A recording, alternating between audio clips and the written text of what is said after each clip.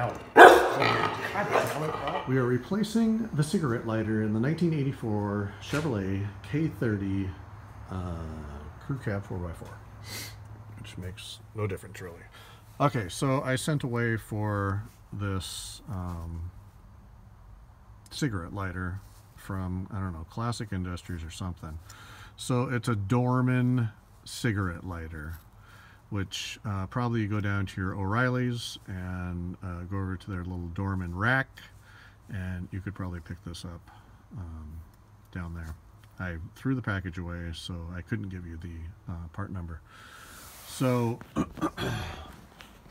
you've taken your ashtray out, the center portion, and if you look back there, you can see two tabs that you're going to bend up. You can change the cigarette lighter the way it is.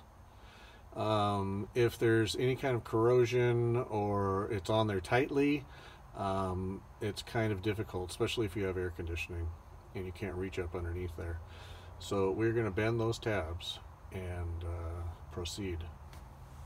Tab I am talking about is right back there on the left, and it has a rubber bumper that has been painted body color. So there's one of those on either side. I'm going to take a large screwdriver, I'm going to bend those up. Okay, you see that tab back there? I have bent it up. I've bent it up on both sides with a large screwdriver. It actually takes a little bit of force to bend those up. So then open the door, and you'll see there's that wire right there that goes into that slot. There's one of those on both sides, so be careful when you open the door so those don't fall out. That's actually what makes the door flop back closed when you close the ashtray door. So then you can just hopefully unscrew. I believe there's actually a socket that you can buy to unscrew the cigarette lighter. Okay, I'm going to attempt to do this and then be right back. Okay, so I just stuck my index finger in there and then turned it obviously counterclockwise. It took a little bit of force to get it loose, but it is loose now. Okay, so we have the old one, which the little button was stuck, so it wouldn't operate. So the new one obviously comes with the cigarette lighter, and it comes with a ground strap that you can place into a screw on the bottom side of the dash there. So anyway, let's put this in. Interesting tidbit is that the new one has a round push-on post.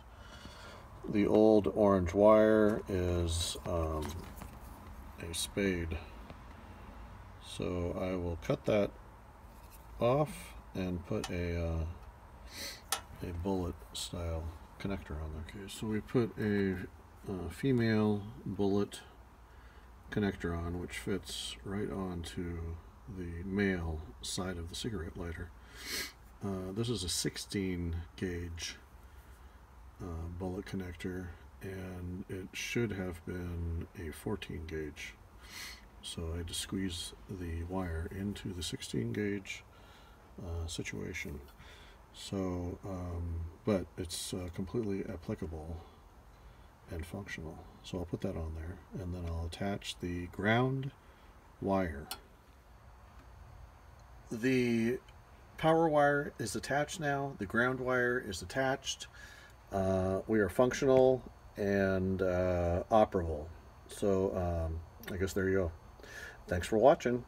And you don't need to bend the tabs and pull the door all the way down, but it does make it a lot easier, and it's fairly easy to do. Thanks for watching.